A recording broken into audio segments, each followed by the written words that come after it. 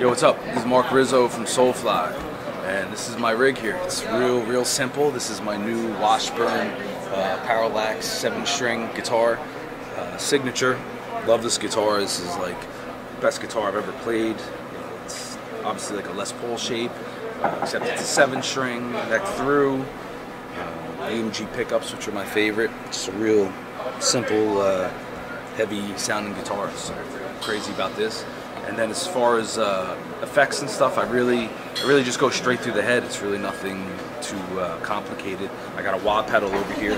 That's really the only effects I'm using with Soulfly, just a wah pedal.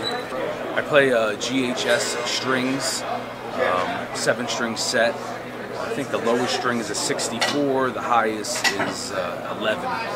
So it's not too thick, but not too light either. And again, everything's real simple here. I'm not really into a lot of pedals. I like just going straight through. So I'm using the 6505 PV head, which in my opinion is like the best head right now for metal. A lot of guys are using it. So I'm really about the PV 6505. And as far as other effects back here, I just have like a chromatic tuner, Rocktron Hush. Sometimes I also have a Boss Hush. Every once in a while I might throw in a delay through the sem return, but this tour I haven't really been doing it. I've just been playing straight through, no delay. And then this pedal is probably the most important pedal for Soulfly that I use. It's the drop tuner pedal through Digitech, because we do different tunings. We have a lot of songs are in A, and then we have another set of songs that are in B. So what we'll do is, instead of switching guitars, I like to just keep the same guitar on all night. And what we'll do is we'll just hit the pedal. This will drop me down to A, and then when we need to be in B, it puts me up to B.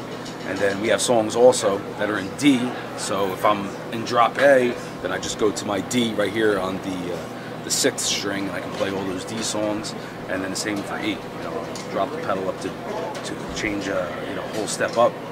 And I got my B here, and I got my E right there, and we can play the entire set of Soulfly songs, old Sepultura songs, all the different tunings. So this pedal really helped us with that, because before we had this pedal, I'd have to travel with like 4 guitars all over the place. So now, 2 guitars, a main and a backup, and I'm good to go.